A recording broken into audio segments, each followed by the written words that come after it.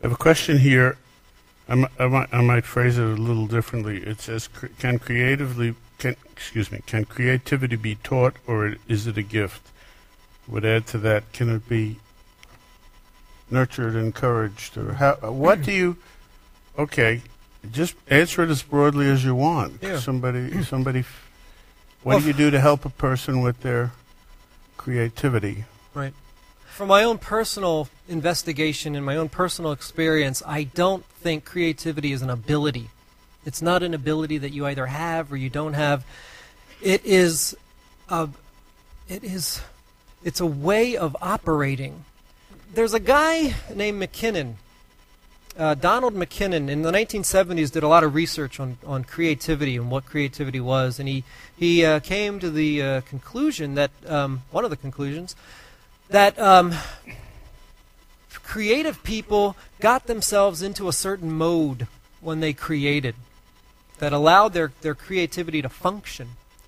People can make their creativity function in a certain way if they engage in basically two modes, an open mode and a closed mode.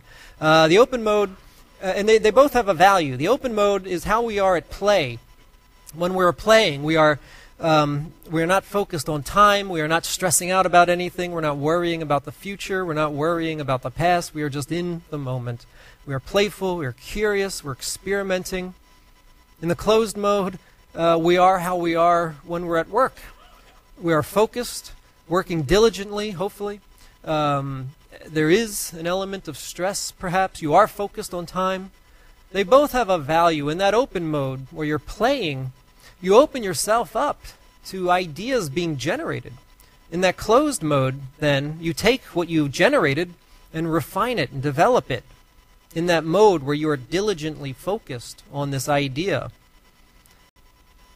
Have you ever stopped to think about where an idea comes from? Where do ideas come from? I don't know for sure, but I think they come from the subconscious. Ideas, a lot of people say ideas come from anywhere. I had a really bad relationship, and we broke up, and I got a great idea from it, and I took my pain and tragedy, and I turned it into a comedy for the sake of art. I don't think that's the idea. I think that's the inspiration for the idea.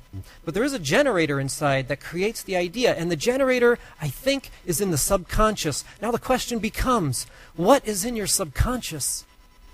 And who put it there? This is a very scary thought, because when you think about it, and this is going back to the environment, conquering the environment. You're 4 years old. You're in a cardboard box and you're going to the moon. And somebody walks in and says, "What are you doing?" And you say, "I'm going to the moon." They say, "No, you're not going. You can't go to the moon in a cardboard box. Let me tell you why you can't do this. First of all, it's a cardboard box. It's made of cardboard. There's no boosters. There's no onboard computer system. There's no canopy. You can't do it." They're filling the subconscious with values. And in this case, negative values that speak to inflexibility, cynicism, limited thinking. And I think ultimately all of that influences how we solve problems, which, as we all know, is what storytelling is. What is the story I'm telling? Who is this character? Why is this character doing what he's doing? How is he going to get to the treasure in the cave and beat the pirates? All these problem solving. And if you are growing up in an environment, or if you live now in an environment that is filled with negativity and cynicism and inflexibility, you are going to sit down to write your screenplay and say, "No, I can't do that because."